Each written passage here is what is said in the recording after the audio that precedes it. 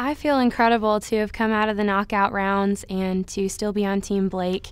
There's no other feeling like it, really. I mean, this is without a doubt the biggest thing that I've ever done, and it's the high point of my career, and I can't wait to see where it goes from here. Going into the live rounds, there's still pressure on me to do well, but it's a different kind of pressure because it comes with a different kind of excitement. We're in front of America and they get to vote on what they like, and so it's trying to win over their hearts and just be honest and genuine and be who I am, and that's the thing I'm most excited about.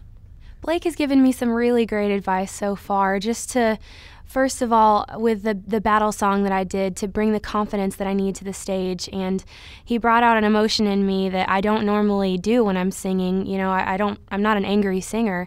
I'm more of a sweet singer. And so he was the only one that's been able to bring that out of me so far. And so that was really valuable. But also, just when I was preparing for my knockout rounds, he really taught me that I need to have confidence in everyday life and just be proud of who I am and not have to hide any of that, and just be confident in all of that. And that's what I most appreciate about the advice that Blake's given me.